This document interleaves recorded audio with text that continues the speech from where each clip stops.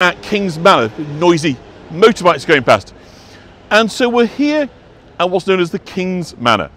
It is now part of the University of York, and history, archaeology, English literature and various others departments are here. But it's had a kind of very extensive and interesting past really. It's had a lot of kind of different purposes over time. Originally this was the home of the abbots of St Mary's. So if you've been on like tours in the museum gardens or seen the ruins of St Mary's Abbey, well, this is where the abbot lived. Pretty high on the hog, it has to be said. He lived the good life. It became the home of the Council of the North. Quite a big deal really. So the centre of royal justice for northern England was based here. There was start of the Council of the North by Richard III actually, but when he died, taken over by Henry Tudor, he appointed his son Arthur to look after it. It wasn't actually here at this stage, it was at Sherryfront Castle. But then unfortunately Arthur died young and it kind of fizzled out. So Henry VIII then reconstituted the Council of the North and based it here. So this then was the home of the President of the Council of the North, so the kind of top royal official. And it became as well the kind of de facto royal residence. Hence it's named the King's Manor. It had been a property of St Mary's Abbey, but of course on the close down of the monasteries, all that property came across to the Crown. So the King's Manor, Henry VIII stayed here on the procession, stayed here with Catherine Howard on his honeymoon, but also King Charles I stayed here in 1633 and 1639, and that's the crest that you're looking at up here.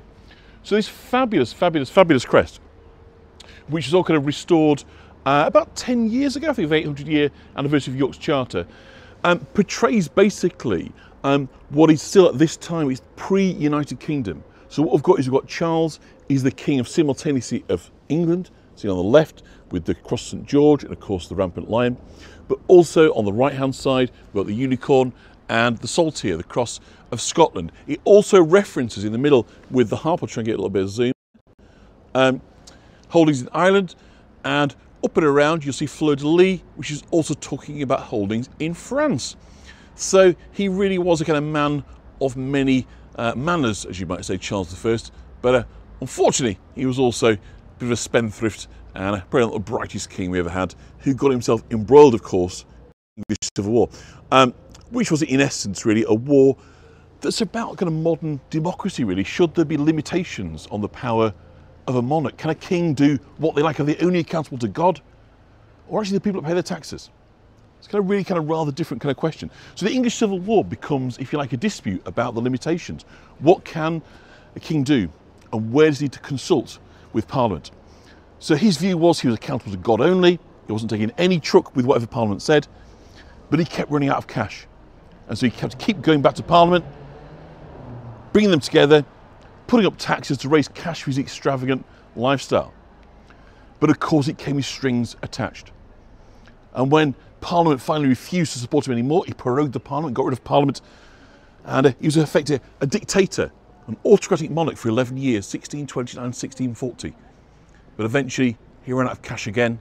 He had to bring Parliament back, and unfortunately for the king, he was met with a nasty surprise. He was presented with over 200 charges of tyranny.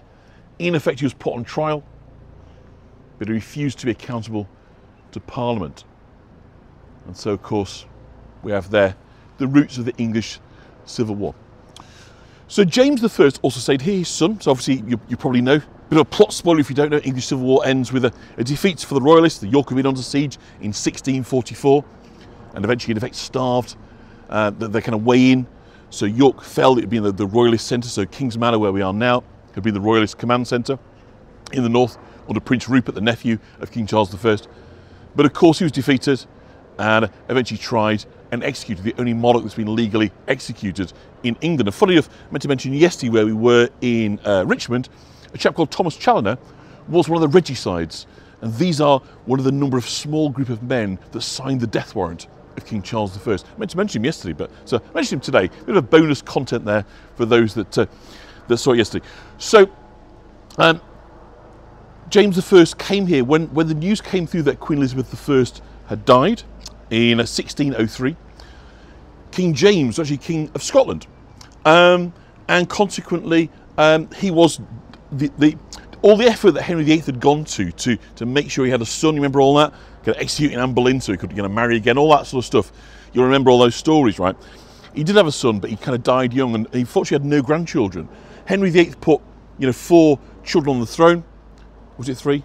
Edward, Mary, Elizabeth. 3 children on the throne, but no grandchildren between them. So consequently, it moved to his sister, Margaret Tudor, mother of Mary Queen of Scots, who of course was mother of the King of Scotland.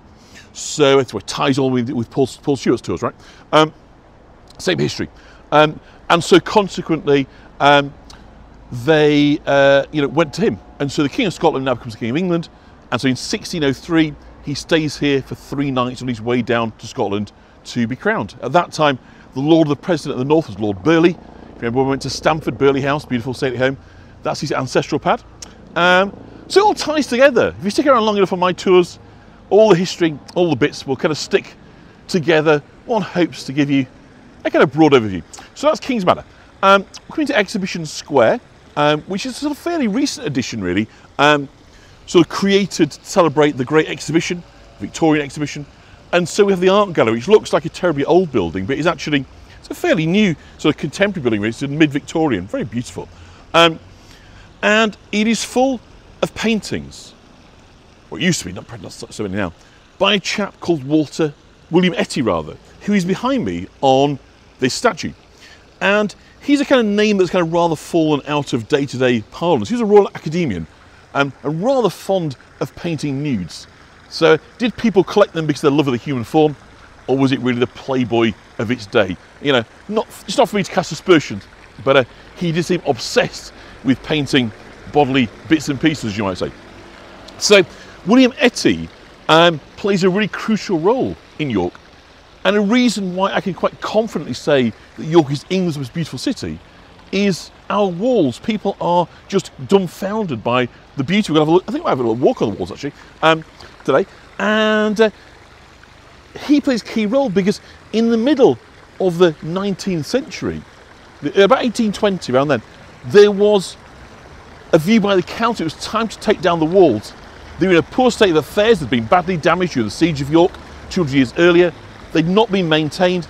And it's the era of the Industrial Revolution, trying to get raw materials in, finished goods out. And these narrow medieval gateways don't really lend themselves to, that form of kind of transport of goods. So, like a lot of towns and cities at that time, the idea was to pull them down.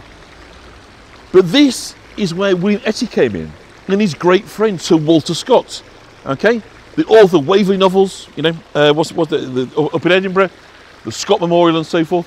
It's a great medievalists, romantics if you like.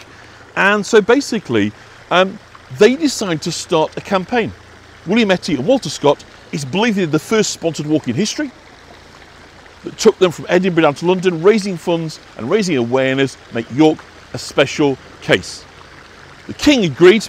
I mean, obviously, technically, he was mad. It was King George III.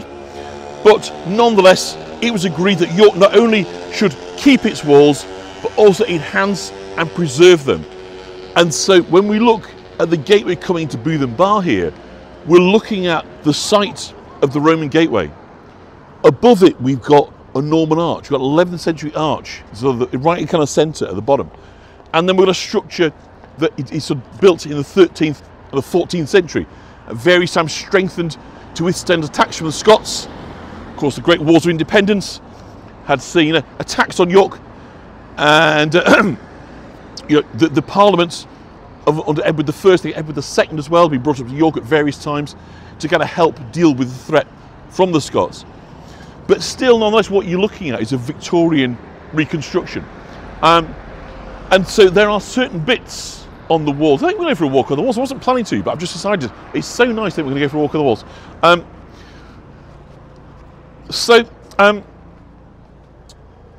Basically, they were sort of taken apart, sort of brick by brick. And what we can see includes here and there some Victorian additions. So the statues up on the top, Victorian additions. There are some very pretty turrets, not so much on this section, but further around on the walls. They're added in really basically as sort of follies really, not a better description, because this is kind of very much at the time that people were kind of obsessed with medieval England. The stories of Robin Hood and Maid Marian, okay? All that kind of romantic stuff. King Arthur, Guinevere, Sir Lancelot, that bizarre little menage. I'm just holding forth because we may get a little glimpse of the Minster there. Can you see that? A little cheeky glimpse of the Minster's ankle there poking through. And Etty Avenue, absolutely. Etty Avenue down in Tang Hall in York, absolutely, you're 100% right there. So the signal may drop here, un momento, so do bear with. I'll be out the other side. We're inside now the gateway, and if you're able to see, if the signal hasn't dropped, these windows here precisely aligned to the Great North Road. This is the route where the Scottish attacks will be likely to come and strike. So this Booth and Bar is basically an armoured gateway. You know, it's got a muscular, bulky feel. When we look at some of the other gateways in York, they are kind of light and almost sinewy in their quality. They're so beautiful and probably romantic. Whereas Booth and Bar, like a bulldog, it stands there with its shoulders, like ready for that. Okay, bring it on, Scotland. We're ready for you. Okay, so much of this side of the city was obviously exposed to battles. So obviously the siege of York in 1644, our first glimpse of the Minster. I thought it was such a nice day. We'll get some nice shots of the Minster. And of course the good thing about going up on the walls is we get to look the Minster in the eye, as you might say. From a ground level, it simply overwhelms us, right? We are kind of, we can't compete. It's meant to make us feel small. That's the kind of whole point of these cathedrals. It's kind of God's majesty on earth, right? And we want able to really look it in the eye. So on the ground level, we just stand there and we marvel. But up on the walls, we start to get more of a sense of the Minster in terms of its size, its scope, and it allows us, I think, to really see quite how it dominates the city, how we just look at the rooftops, and that's a 4-storey building in front of us there, the red brick, and the Minster towers above everything. It's completely out of scale. It's like in Monopoly, you know, your little house in the big hotels. It's like that. It's just kind of completely dwarfs and dominates everything else on the kind of skyline. So as a result, it kind of gives us a really interesting feel. I can't think of many other cities where you could visit where just nothing, because there's no skyscrapers here, there's nothing on anything like the scale, and obviously there's ordnance that would protect development on that kind of scale, but nonetheless it just feels almost like comically bigger than everything else. That you know, if you look at the picture of York from the sky, that's a great way to look at aerial photographs, where it's kind of drone stuff or typical sort of aero photography. It's a great way of looking at it because you can see firstly the cruciform shape. So in other words, it's a cross shape. Like all the cathedrals of its day, or most of the cathedrals, it was built like a cruciform pattern. So pointing towards the east, you've got a big east window, you've got a big west window. The west window is where we're looking here, so that's the western towers, the towers at the west end of the Minster. And then you've got transepts sticking out either side. So shorter, sort of stubby bits, as you might say, that are the arms of the cross. Now it's slightly spoiled, so if you do have a look at it, I would put a picture of that, but I didn't know I was coming on the wall stage. I'm just going with my urges today. I'm unrestrained. I'm going with temptation. I'm giving in to temptation and doing what the hell I like. So hopefully that's okay. But we'll be back on the deck shortly. It's only a short bit of the walls, this, but it's such a pretty bit. So they form the cross shape, but then it's slightly spot. Look at these down here. Are they bluebells or hyacinths? Botanists amongst you will no doubt be able to tell me that. Like bluebells, I think. Durham's, of course, Durham is lovely. But Durham's kind of like two cities in one, insofar as that you've got like a bit like Lincoln. Lincoln's another example of this, where you've got a lower city and then an upper city, and there's nothing really joins them as such. So York is different insofar as it's a continuum, because you've got one set of walls that kind of wraps around. So yeah, there are many very reasonable comparisons that can be made with Canterbury, with Durham, with Lincoln, some of these historic cities of England, but none have quite got, I think, the same kind of configuration that York has got, or have been so successful at keeping out kind of rogue buildings that would otherwise kind of dissipate and kind of break up the overall impact. And this is what's truly special about York, and for those that haven't visited, or have just got a flavour on these tours. There's kind of two things that I think make it a really, really strong contender. I mean, I think it is England's most beautiful city. I would say that, but the reason that I think you can say that with confidence is two things. Is firstly, the sheer number of attractions, whether it be the walls, obviously the cathedral, the churches, the streets, the buildings, the sheer number of them is astounding. But the second is the proximity. There's almost no bits in between.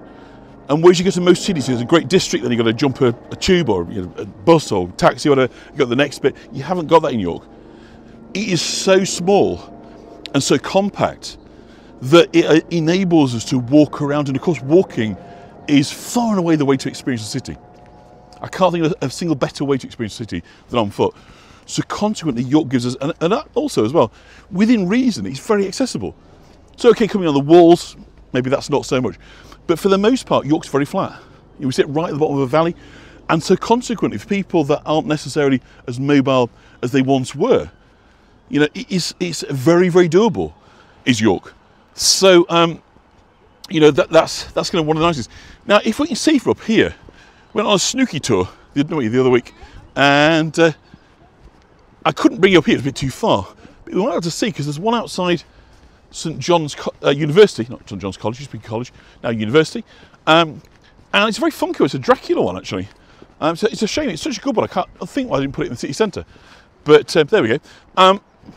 So we'll just come, this is called Robin Hood Tower where we're coming, which is rather busy around here, so I'm just sort of getting us through and past.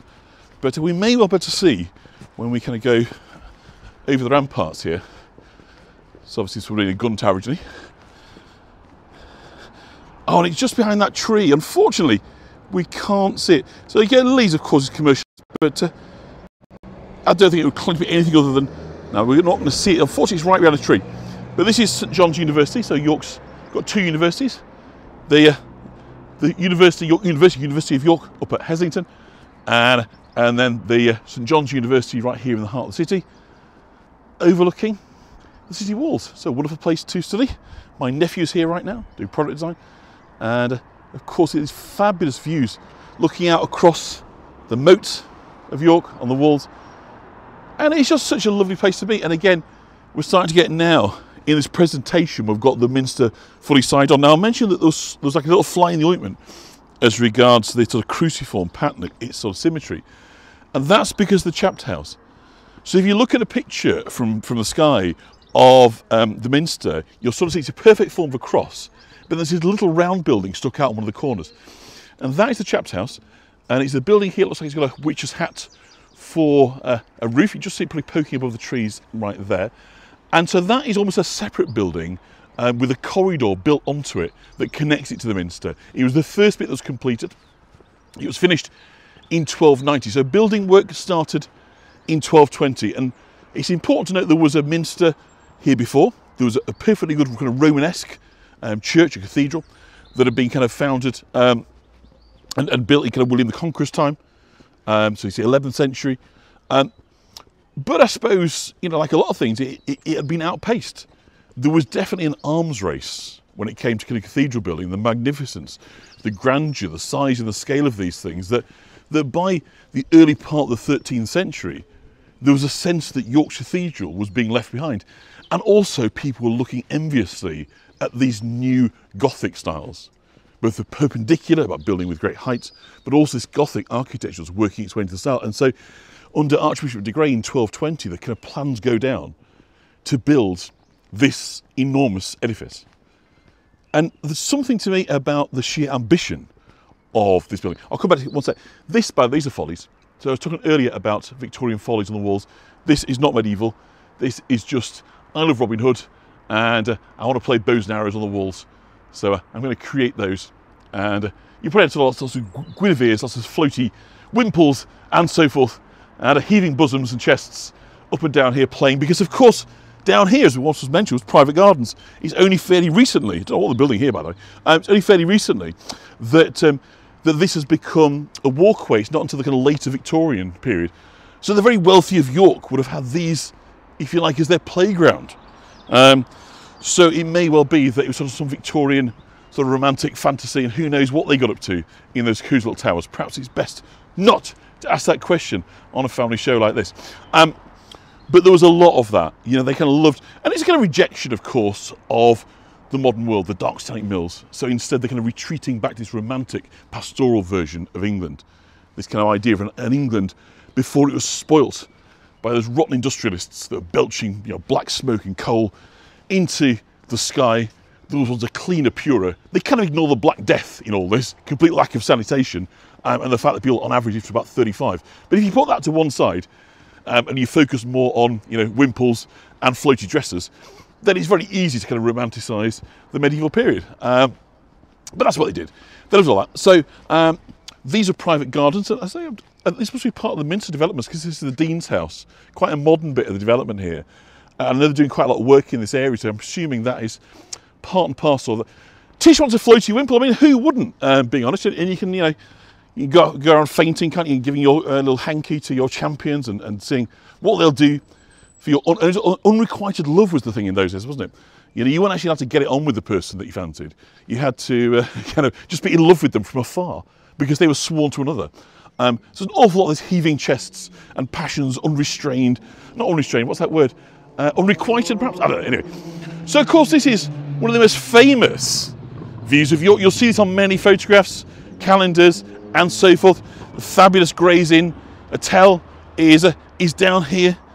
As the gates open, I hope they don't mind, we'll just take a little step closer.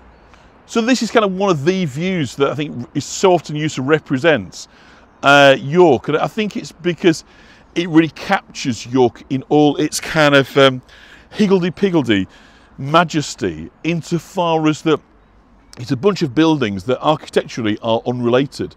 So actually the building kind of front and centre, the rear Gray's Court Hotel, which recently won the best hotel in England a couple of years back, I think, that's quite a modern elevation, sort of maybe early Victorian, perhaps late Georgian, around then.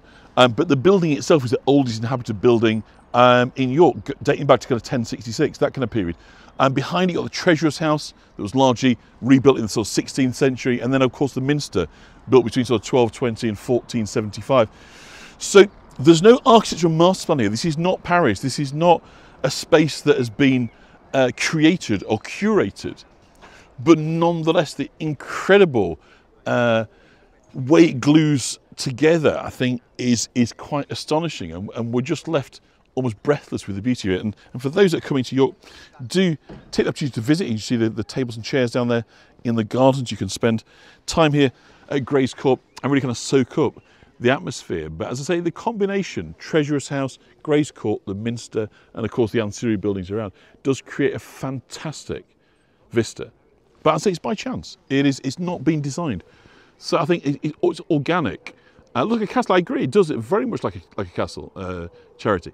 And I think it's fantastic that, you know, when things can hang together, because so often, you know, we look at nature, like we're, yes, in Swaledale, and you look at the beauty of nature and then the bloody mess that we kind of make of it. But just sometimes, man gets it right, or humanity gets it right, should we say. And we manage to create things of astonishing beauty, where there appears to be a harmony here between the buildings, the gardens, and the sky, kind of coming together of just a deeply satisfactory outcome that just stays with you. And it's one of these things that just pulls people towards York.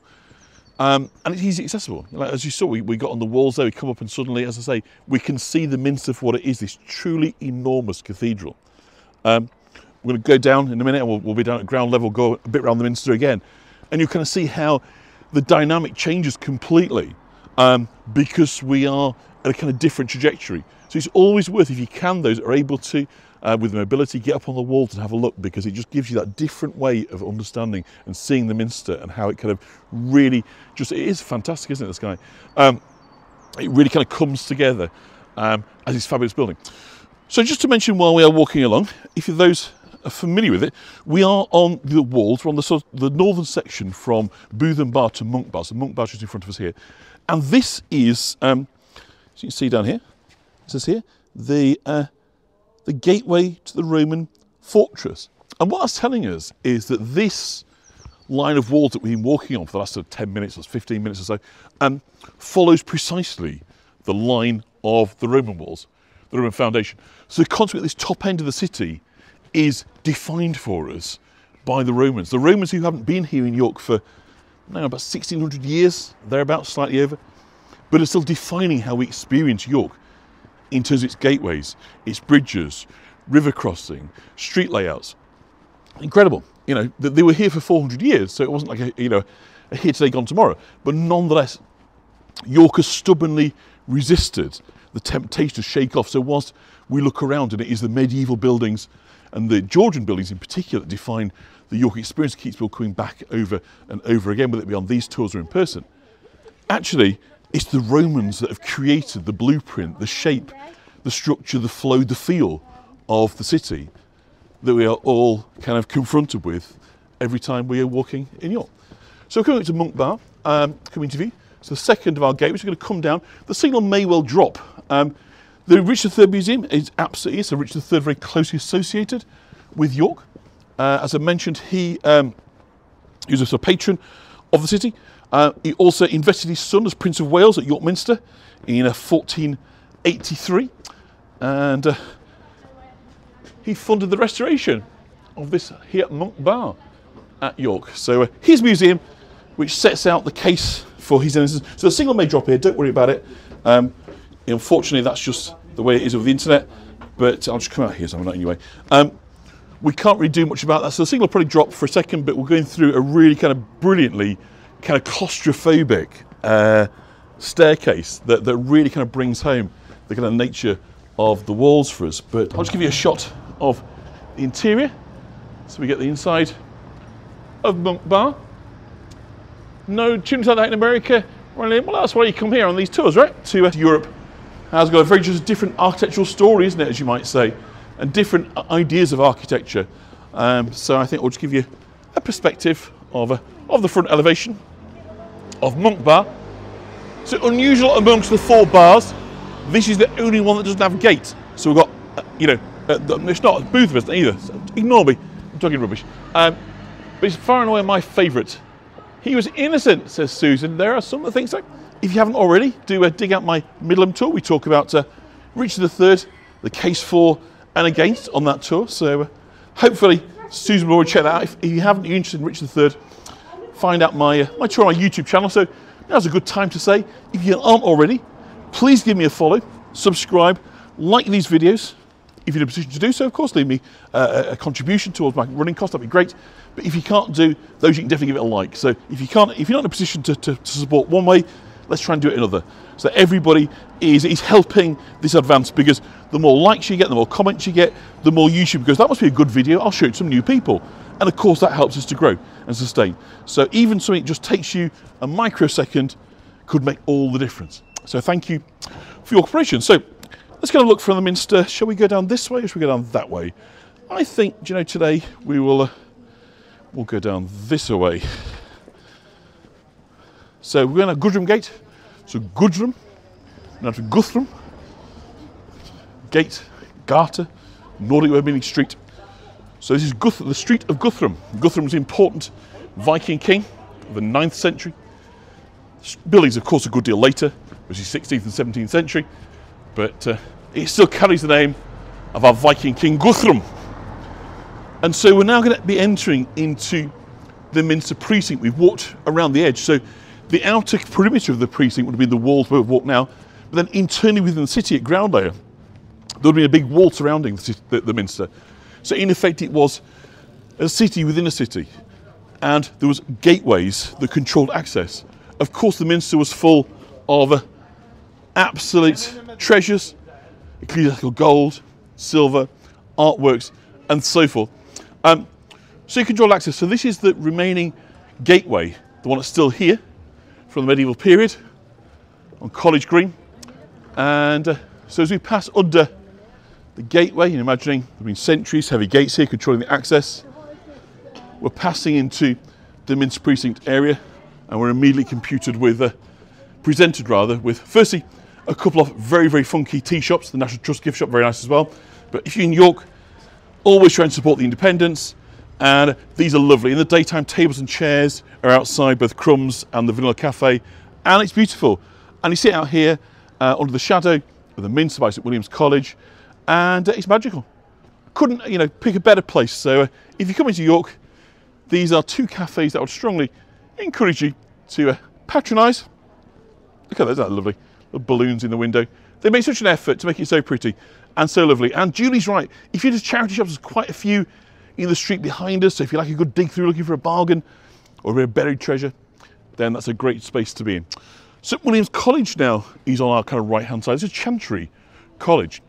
So chantry, for the chantry priest, from Latin cantare, to sing.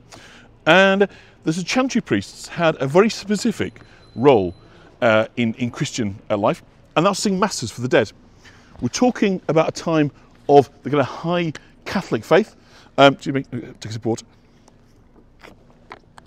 When everybody bought into the notion that the blossoms are lovely, aren't they? The purpose of this life was all about attaining salvation in the next. But even after you died, you still had a chance to make your way to heaven, because most people that died wouldn't actually go to heaven or hell. You have to be pretty bad to go to hell, but it'd be extremely good to get to heaven. Most instead would go to a place called purgatory, a kind of infernal waiting room where the torments were there, but not as bad as hell. So it's a bit like being waiting for a plane that never arrives. You've got toothache and there's kind of music on in the background, okay, and a crying baby next to you. That sort of torment, really, rather than the kind of being pricked and burned, in hell. But it wasn't nice, purgatory. But what could happen was that people could pray on your behalf to kind of expedite your passage through purgatory and have you on your way to heaven in no time. So these are called intercessions, interceding on the behalf of the deceased souls. And so the church made a great deal of cash out of this by charging people for prayer. And so the priests that lived here were chantry priests. They sang masses for the dead in the Minster. And it wasn't uncommon when people died of great means to leave the money behind for 30, 40, even 50,000 people. Masses, sorry, to be said, to get them through to heaven. Because of course, we all remember the verse in the Bible, right? How's it going? It's easier for a camel to pass through the eye of a needle than it is for the rich man to enter the kingdom of heaven. So consequently, the rich are up against it. They're told, stump up. And of course, the money they pay in, well, that's what pays for this. This is how you get there. So for dawn, a dripping tap or a ticking clock is purgatory. I think, well, add in, kind of some sort of white noise and some toothache and a baby crying as well. I think that sort of gets you to how it was meant to be. It weren't meant to be nice. It's like annoying, niggling, kind of grind you down, sort of purgatory. We say that it's like being in purgatory, without really remembering kind of where it comes from. So it's this state in between. And of course, then Judgment Day, you remember St. Michael weighing your soul against your sins, all that sort of stuff, right? And the Great East Window that's in front of us is definitely a presentation of that. The bottom 2/3 of this, in this largest medieval stained glass window in the world, is a presentation of the revelations of St. John. So St. John, who starts off as an apostle, goes to Patmos and something like that, and then sets out his kind of revelation of the end of the world, basically. And I've actually got a fantastic book about this that I may well do a tour from home with some photography of the place, because obviously you can't get near it, you couldn't get inside it and never get permission to do that. So it may be that actually doing something with the kind of the colour plates of this window may be worthwhile, because it is absolutely sort of stupendous. I say it's the largest expanse of medieval stained glass anywhere. In York, this cathedral's got about 40% of all of England's medieval stained glass in total is here. 40%. So just kind of bear that in mind. We are rather spoilt for choice. And again, this blue sky really rewarding us today. So let's just enjoy the kind of movement. There's something wonderful about video that you can't really get on walking tours. We should get to frame it. I was a frustrated photographer, and so I always enjoy the physical framing of these shots. So we're passing by then the Minster Stone Yard, and whilst they've been doing, obviously, work on the stone in York for centuries, somebody about 10 years ago had a brilliant idea of why don't we put it out in public? And then what can happen? So I think this, I was saying about earlier what's being built, I suspect it's this thing here we're looking at that was being built, where we saw from the walls. That if we put this work out in public, then people can not only see what we do, the craft and the technique, but also can be more inclined to support it. And so, as you can see, this young lady is doing here, they're working in public. So if you come down here during the day, you see the benches over there, the stone that is kind of midway through kind of being crafted. So consequently, what we've got is the restoration and the maintenance, the protection of the Minster being done using extraordinarily sort of classical ways in terms of the way that all this stone down here is carved. It's all done by hand, so hammer and chisel, but in a very kind of savvy, contemporary way that's around kind of fundraising and raising awareness of kind of what it takes. So as you can see, all this stone here has been cut to replace stone that is up on the elevation here on the south side of the Minster. So this is the south transept sort of sticking out. So that's what's on about, little stubby bits like the arms of the cross. This is what I've been looking at here. This, of course, is where the fire was. The roof burnt in 1984. So that's going to be 40 years this year, isn't it? And here is one of the gargoyles that's going to go up. So it's just a brilliant idea. And of course, as a result of that, a lot of people then will kind of fundraise, will press the button and chuck a few quid in, which is fantastic. That's kind of what's needed. We shouldn't be shy in recognising that there's huge amounts of money that is required to be able to run these things. And so I'm just going to come over here and show you the refectory, because this is a part of the Minster that is it's part of the new, I suppose, sort of income generating tool. It was formerly the Minster School until that closed during COVID, but it is now kind of opened up as a kind of fine dining restaurant, and I think it's a beautiful place. So again, if you're coming here to York, then why not take the opportunity to come and find out, and in doing so, knowing that you're supporting the Minster. And you'll see as we kind of come in close. I don't want to come in and film too closely, because obviously people are having their dinners. That's right, so Dawn remembers the fire back in 1984, during the Mystery Place in June of 1984, or July, June or July anyway, one of the two. And at the time, people believed there was controversial statements made by the Bishop of Durham that called into question the Immaculate Conception, which is obviously the idea of Mary getting pregnant without a man involved, as you might say. He made comments about this, saying we shouldn't take it too literally, and some people believed that as a result of this, God struck down York Minster. Now, quite why he wouldn't strike down Durham Cathedral, I'm not entirely sure. But there we go. It was apparently, certain people believed it, but in actual fact, obviously it was hit by lightning, or that's the reality of it. Whether that lightning was by chance or by purpose, by holy intervention, I guess we'll never know. It was a lightning strike, and what they were doing at the time, there was they call the sonic luminaire things, the kind of light at night. So because of the mystery plays were on, the religious plays, there was a show that was happening just below here. There's a big lighting rig up there. So on that roof that you can just see sticking out, that was kind of covered with a lot of techie stuff and everything. So electric cables and stuff, and so when the lightning struck, bang, that's what exacerbated and sort of sped up the fire. So this is the south side, the famous rose window in the midst of central tower, kind of rising up above us. And we've got a western tower here, just on the kind of edge of the picture. So you can sort of see now as we're kind of coming along that kind of difference in the way we're experiencing it. Now we're sort of looking up and having to crane our necks taking the Minster, rather than being able to look kind of straight the way across it. It is an absolute treasure. And in case you're sort of wondering about the scaffolding, this is routine maintenance. Nothing bad has happened here, other than it's just been here for a long, long time. So you're replacing stone that might have been originally put in place, 600, 700, 800 years ago. So consequently, it is going to erode. It's exposed 24 hours a day, 365 days a year. And so, we've got a constant challenge of the upkeep of the Minster. So it's very hard to look at it and actually know which bit is original and which bit has been replaced and at what stage, because they constantly use the same stone. It's the white magnesium limestone that has kind of been in use. We're going to have a look at the doorway, I think I've shown you the south transept door for ever, I don't think. So consequently, as we get kind of closer up, what you'll see is bits that have got a different shade. And this is basically the restoration work. It's an ongoing project. And I think there's now like a 100-year cycle where basically, over time, about 100 years, they will kind of work away. So you can see here, you come in and see this paler stone. So you can see there quite clearly that would seem so. Susan mentioned about Notre Dame fire. And after the Notre Dame fire, a team from York went across to help them to evaluate, because obviously they had a recent experience here of dealing with the kind of fire. So You can see that kind of replacement stone, but also if you come just down here, we can see the sort of problems associated with kind of damage. So you can see how this is sort of breakaway, this sort of stone down here. I'll probably get a better picture, but I can't get into that area. Beautiful lantern there, isn't that gorgeous? It's a beautiful old oak doorway. You used to tell oak because it gets darker and darker over the years, the tannins in the oak. So if you think, oh, wasn't it mean dark in those days? Well, yes, it's true, but actually it's a sign of really old oak. So wonderful old door handle here. That's fantastic. I want to bang it, but I don't want some angry policeman opening the door.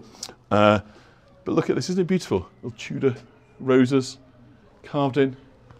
So this is the door, the south transept of York Minster. Fabulous bit of English oak. And we were talking about Durham earlier. So typically these were carved out of gigantic trees, these doorways, but now the giant oaks have all gone. Henry VIII used them for warships like Mary Rose, and so the English oaks were largely kind of wiped out, unfortunately. So they're no longer around, but there's lots of them to be found in our cathedrals and church buildings. So I'm just thinking where we're going to go next. What do we have for time? I have no idea what time it is, but you just come on here and start talking, and there's all there, 27. So should we go? I think we'll go. Well, we have to go show you the shambles, won't we? We couldn't do York without the shambles, but let's just do it in arc. We'll have a little bit of Stonegate first, I think, and taking Barley Hole, and we'll go that way around, shall we? So we'll give you the treaty spoily way of going. So this is the second of the precinct gateways. This is called Minster Gates, or Bookbinders Alley, as it's once called. I love that name, Bookbinders Alley. Love it, antiquarian bookshop here. So this was like publishers and printers. This area was very much associated with printing and book publishing. So we get a lovely view here, where it kind of cuts in. You see the great rose window, the rose window which commemorates the union of King Henry VII with Elizabeth of York, the daughter of Edward IV. So this, you can see, imagine here the other gateways. So just this, if you like, starting to give us that sense of how the Minster is kind of closed off to commoners' access. You need a reason to go in there. And probably coin too. Let's not beat around the bush. Fundraising and the church were always, kind of very happy bedfellows. In fact, round here, you'd have found lots and lots of works for sale, particularly on woodcut printing, souvenirs. Okay. So pilgrimage, people who come to the pilgrimage of St William of York would then, buy a souvenir. The originals, Paul Stewart set off as in a pilgrimage walk, and the shell there is the symbol of El Camino. Well, each of these pilgrim routes had their own symbols, and you'd have them hammered into your walking staff. So if any of you, I don't know if that happens in America or Canada, but over here, for older people, you get walkers, and they have little metal badges like pinned onto their walking sticks, so you can see where they've been. Well, that starts with the pilgrims. That's a pilgrimage thing. So walking along, so if you saw a pilgrim with an oyster shell, or clam shell is it? I forget which, whatever it is, that's the El Camino one. Then of course what that meant was they'd done El Camino. They'd been to Santiago, so St James of Compostela, and so each of these routes have different symbols. So modern tourism really comes from pilgrimage. That's where it starts off, because obviously along the route you'll have places to stay, places to eat, sometimes places to get better, if you were ill.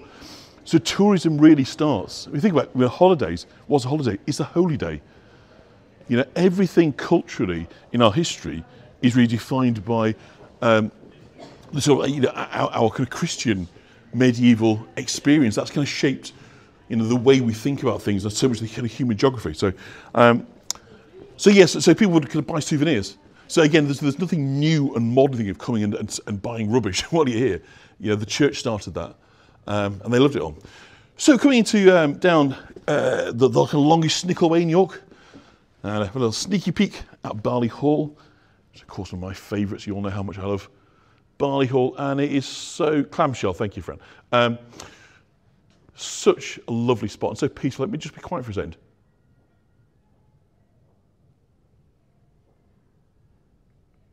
You see?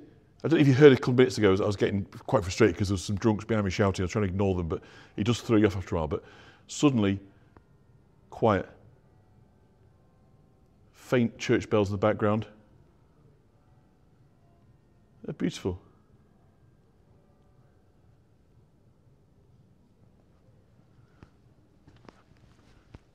So this is a wonderfully kind of restored medieval townhouse in York, almost destroyed.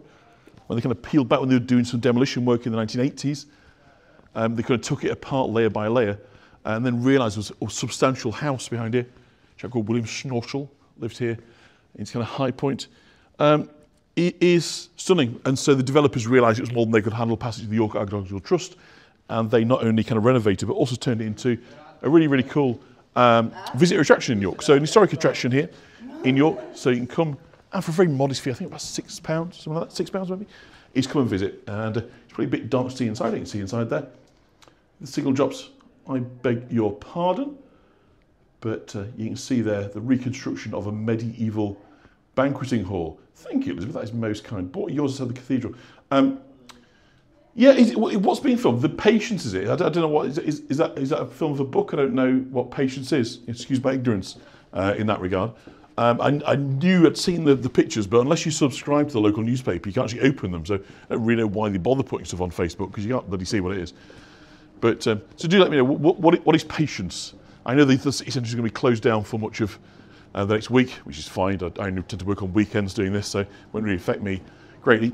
But it would have annoyed the hell out of me in the walking tours day. Funnily enough, I remember where we were a few minutes ago, I showed you that doorway on the Minster. One day, or before COVID, I was walking down here, around here, and suddenly we hit like a barrier. And I was really annoyed because it was like right in the middle of my route. I was thinking, like, we couldn't go any further. And it was a wedding, which I didn't realise. I sort of half knew about it. It was on my kind of radar, but I kind of forgotten. And she called Ellie Goulding, pop singer, and so, I can't remember his name, but he's sort of blue blood, sort of North Yorkshire old money, you know, type.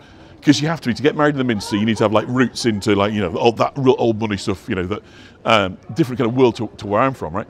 And so we just rocked up there just at the time that suddenly all these limos start pulling up. So we kind of get held up, and the kind of police was like, no, you're going to have to stop there.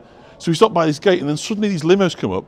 And first of all, it's, I can't remember, one of Sarah Ferguson's daughters, Eugenie or Princess Beatrice or one of them, I can't remember which one. And then, as Jimmy Carr, the comedian, he came, and then Orlando Bloom and Katy Perry, they came. And then suddenly there's a whole bunch of people, like, you know, some of which well known, and which obviously just high society people had no idea. But they all just like kind of disembarked and kind of went into the Minster. And then 5 minutes later, they kind of opened up and we went on our way. So these people, of course, it's fantastic. They're still seeing Hollywood A-listers and so forth on this tour around York, and were most kind of congratulatory to me. And I kind of took the credit shamelessly and sort of pretended it was all planned. But of course, it was pure bunkum. And actually, at the time, I was rather annoyed. So Ellie Goulding, my sister, stood outside to see the wedding. Oh, there you go, Julie. So Julie knows all about this, what I'm talking about. And it was quite the collection of A-listers that day. She's obviously very well connected. So I was happily took the credit for that and all the tips that went with it. But of course, it was pure serendipity. So we are on the bottom of Petergate now. If we'd continue sort of back in this direction up here, you see the Minster in the background. That would be in Bootham Bar. So this is the Via the Principia, the main Roman gateway running through the city of York. So as I told you, the kind of Romans defined the shape and sort of structure of the city. So that kind of takes us all the way back down now. If we continued on here, pretty much down to Warmgate on the southeastern side. Casper Jopling, is that are they split up already? Well, there you go. I have to think the more that gets spent on weddings, the shorter the marriages last. You know, cheap and cheerful. Make it about being married rather than getting married, and you've probably got a better chance of staying together. But I'm probably wrong. I'm sure there's some great examples of people who've had very extravagant weddings and have stayed the course, but it just seems to me that there's an inverse ratio. The more you spend, the more it seems to be about the day itself rather than the strength of the union. But there we go. What do I know? So we were down here 3 weeks ago now, 4 weeks ago. We looked at the Snooks, we talked about books and publishing, and it's an interesting tour. I enjoyed that. So again, if you haven't seen that, do check out on my channel, my YouTube channel, Exploring Yorkshire with John. The Snook, a bookish adventure, I believe I called it. I enjoyed that tour. It's a good one. So let me just take a sip of water before we descend into a shambles. These tours so often turn into a shambles, but with very good reason, I think, given that we are about to enter York's famous shambles. So Tish of the Snooks, so there we go. Sunday Prince Andrew 2 or 3 years. I've met Prince Andrew actually, before he was disgraced. I've got a Prince Andrew's Community Medal for the work that I did in cricket. So I've met him. Nice enough guy. But of course, his behaviour, which called into question subsequently. So it looks like we've largely got the shambles all to ourselves. Why should I say shambles? It's almost impossible not to say the in front of it, but we look at the street sign and it is shambles. It's not the shambles, it's shambles. Just try and say shambles though without saying the shambles. For some reason you can't say I'm going to shambles. Just doesn't sound right, does it? I'm staying in a house on shambles. It just needs that definite article.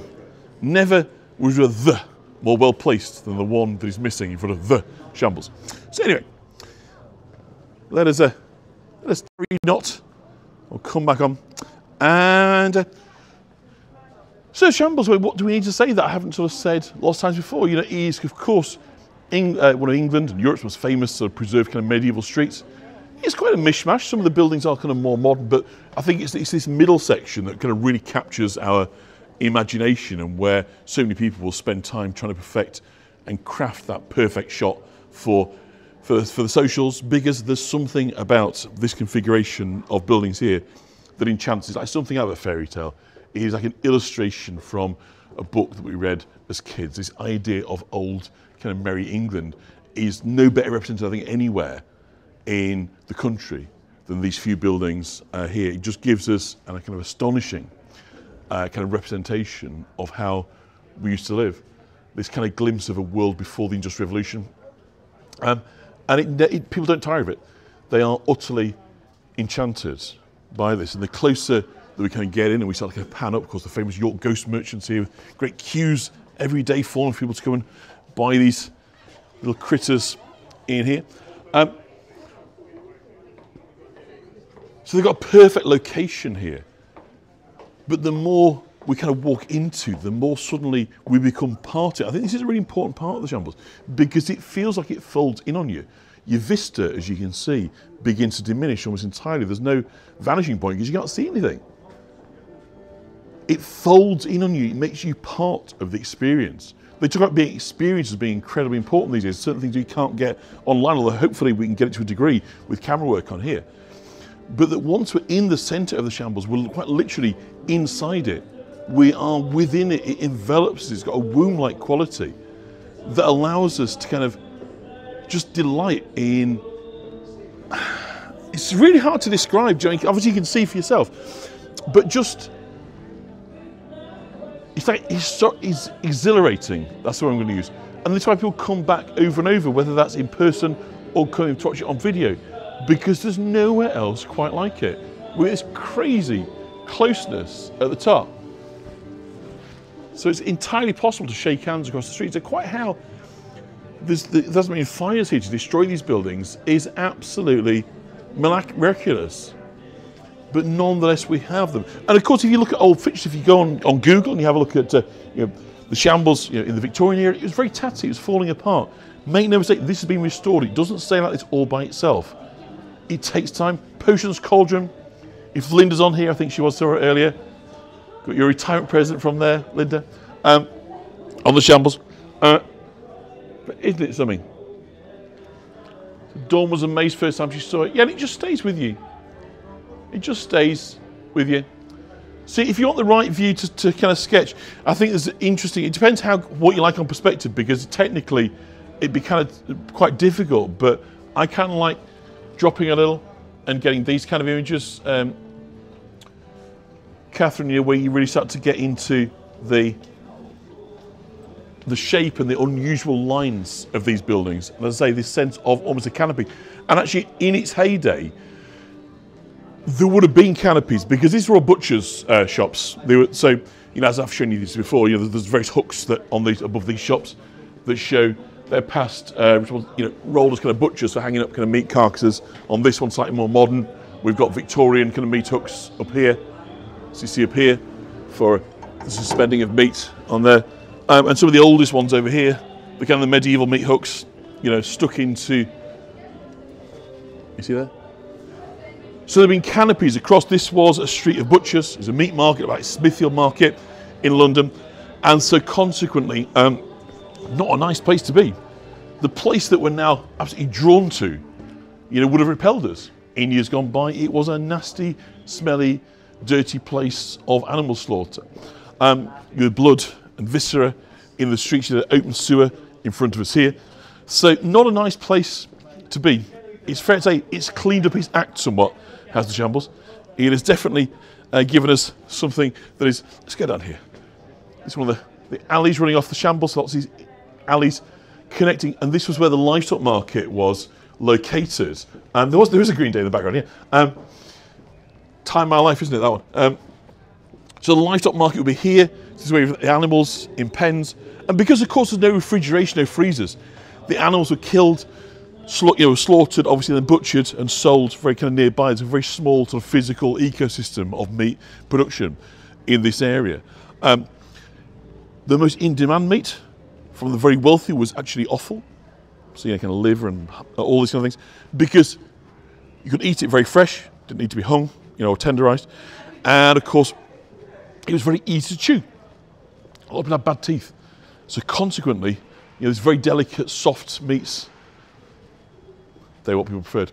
So actually, you know, the tough, rangy meat, the slow cooked stuff that we've now kind of come to get really excited about in our culture, all this very kind of low cost meat, is it originally? Now very expensive to buy, but originally not really wanted.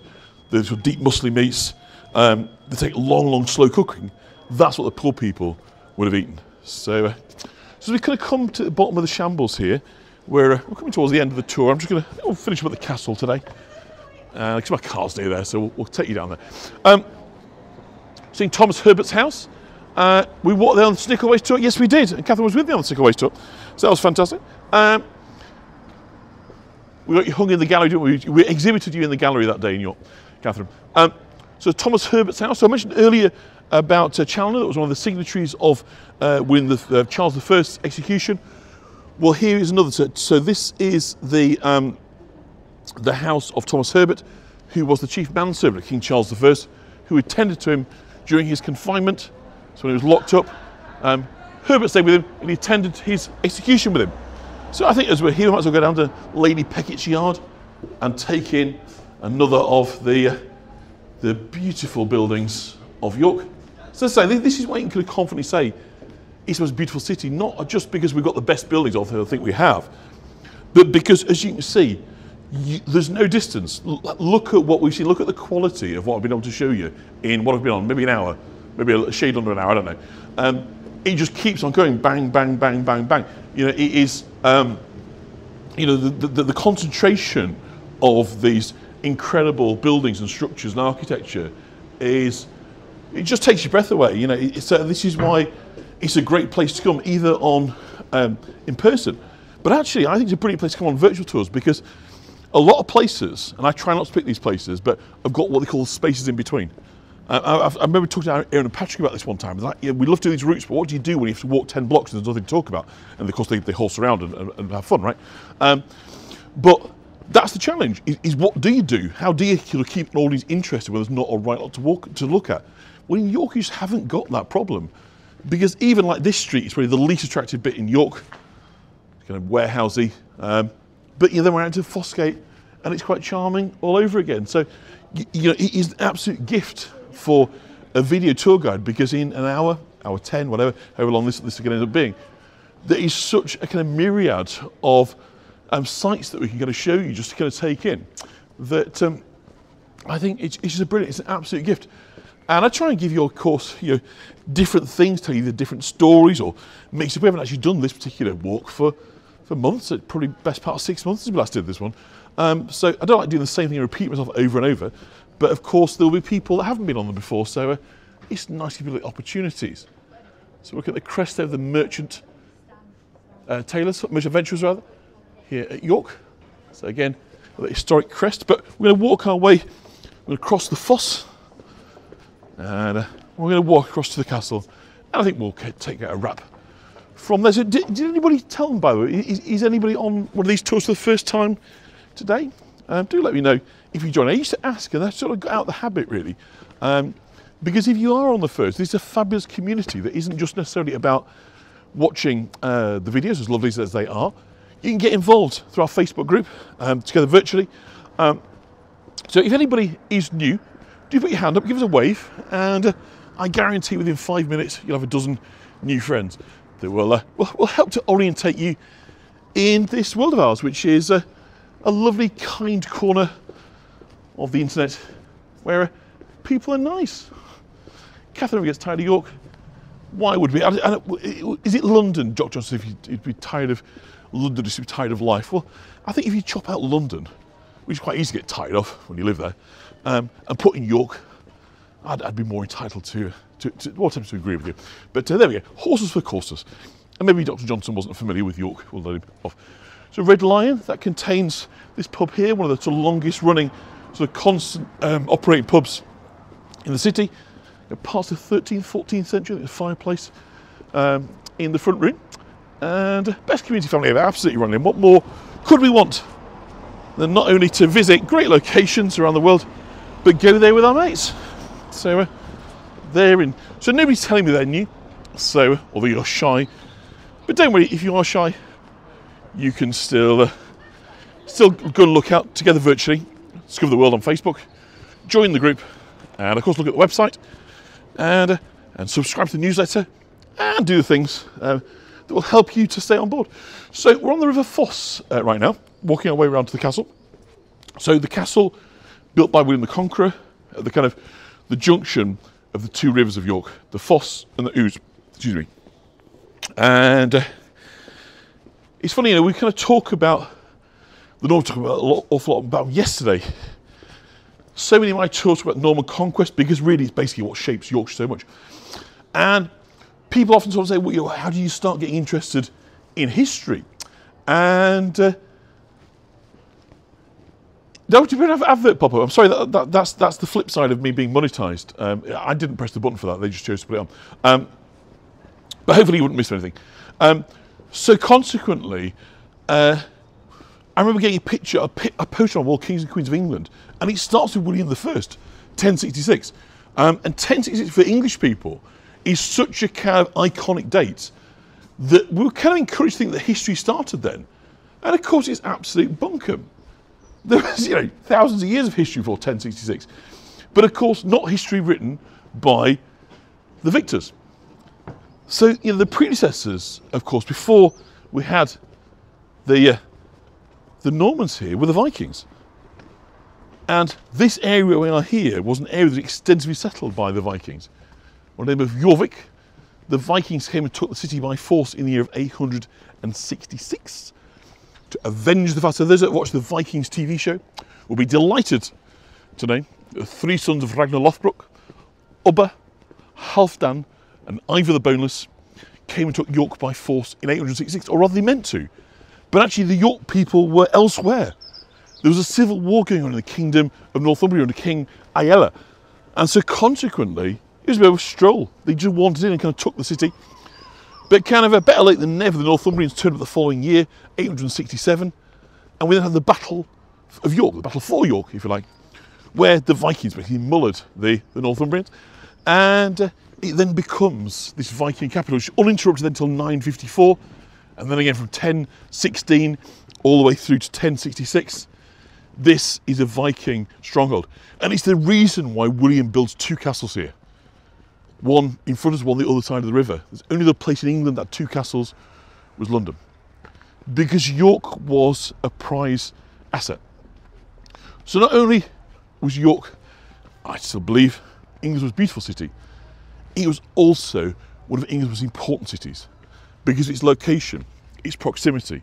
Roughly halfway between England and Scotland, between London and Edinburgh, you've got York, but also only 40 miles inland from the Humber Estuary, and 40 miles to the sea, and 300 miles across it, you've got Denmark. So it made it incredibly easy for the Vikings to send reinforcements.